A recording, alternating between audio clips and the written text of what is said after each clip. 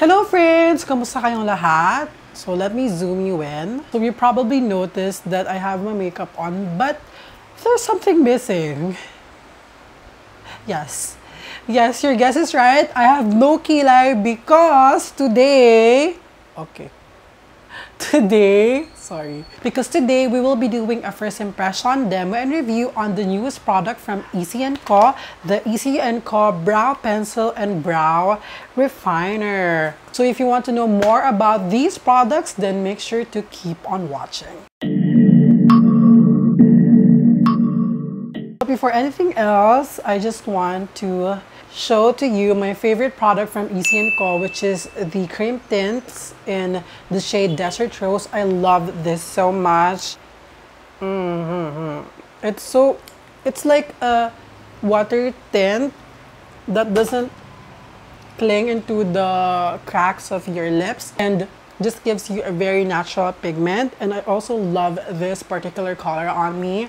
Issy & Co sent to me their newest product. So this is their PR kit. Ayan, sobrang cute, diba? So inside, meron silang care card. So here are more information about the brow pencil and brow refiner. So here, meron sila dito step-by-step how to use the brow kit. Also, sorry if medyo maingay yung mga dogs namin. Guys, I'm in a house with 12 dogs. So, sorry if ang daming ingay ng mga dogs. You know, we love them.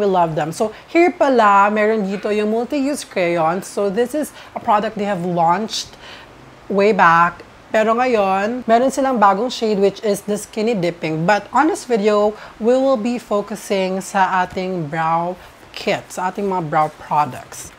Here are the products. It comes in a pouch like this, which is very nice. So their brow pencil comes in 3 shades. Merong ash brown and ash brown. Also, their brow refiner, which I'm so excited about, comes in 3 shades. Merong clear, my ash, and my brown. So we will be swatching all of this so you have an idea how these products will look like.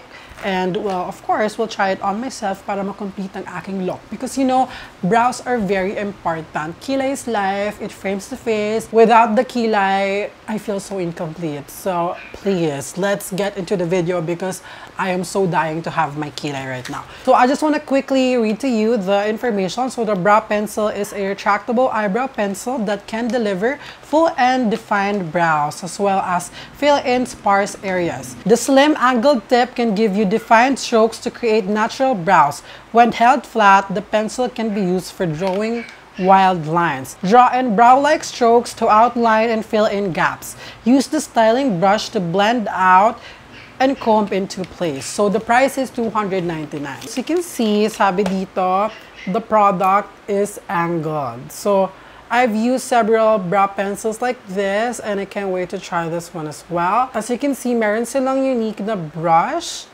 which can really be good at blending. Yan. So paddled brush siya.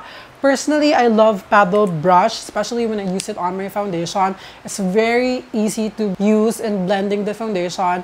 Very seamless, very poreless yung application whenever I use a paddle brush. So the next product is the brow refiner. So the brow refiner is a game-changing eyebrow duo that refines brows in 2 ways.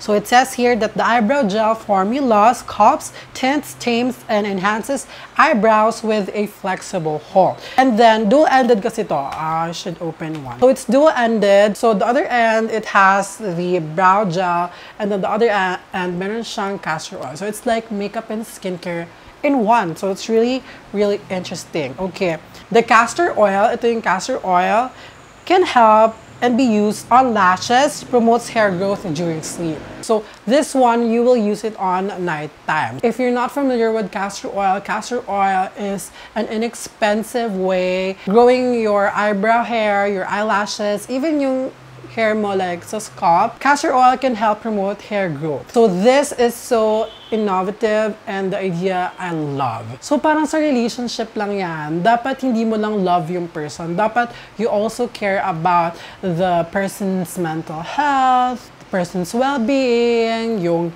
how the person is, what's going on with his or her life. It's not just about love, you know. Take note of that. So it says here, during the day, lightly brush the brow gel onto brows in an upward and outward motion. After removing makeup, apply the castor oil. Leave on overnight and rinse off with cold water in the morning. So this one is 349 pesos naman. Again, it comes in 3 shades. Meron clear, may ash, and my brown. By the way, these products pala are vegan, cruelty-free, gluten-free, paraben-free, dermatologist tested. At kung saan sila available, I will put the links in the description box below. Also, these products are made in Taiwan pala. Okay, so now that we have known more information about these products, I will be swatching them for you so that you get an idea kung ano yung perfect shade for you. Also, para ako din, para malaman ko which shade should I try on my eyebrows.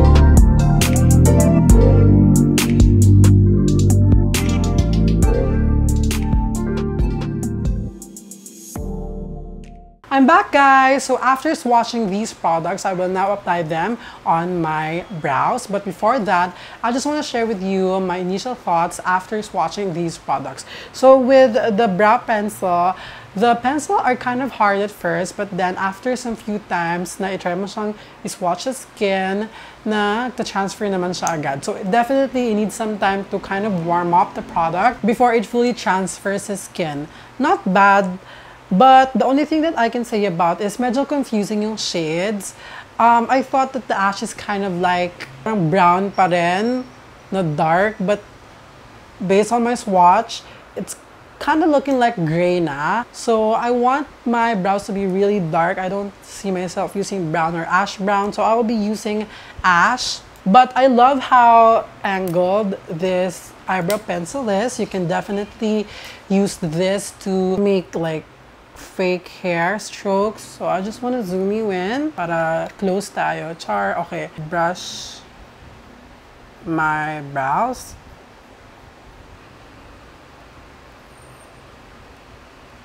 Okay, this is so dark. Jesus. Okay, I won't apply too much. Why? Oh, that's too much. Oh. Wow. In fairness, surprised ako with how it draws fake hair. So I think that's enough for now. I don't want to go overboard. This brush is nice. Okay, so now that's my brows. On the left side naman, for the sake of the video, you can definitely see the difference, no? On the left side, I will try the castor oil for the sake of the video lang. Doesn't have any scent. The brush is really nice. This is what I like the most about this. The brush is so small. It's not going to distribute so much product. So now we're going to use the brow refiner. I am not sure which shade should I apply on my brows. Siguro yung clear na lang since my brows are already too dark. I'm gonna try the ash on the right side. Okay, this brush is really nice because ang small niya and you can definitely, okay. Ooh, girl. Okay. It can make your brows stand up. Okay, this one is nice. Oh, I love it. I like it. We'll see how it dries up, but wow, I'm impressed. So I just finished filling in the left side of my brows.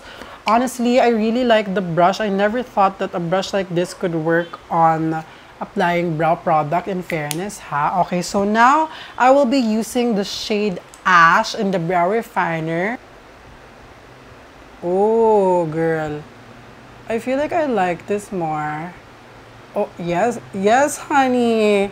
Oh my God. sis. Oh, oh my god. Wolverine. Definitely added fiber on my...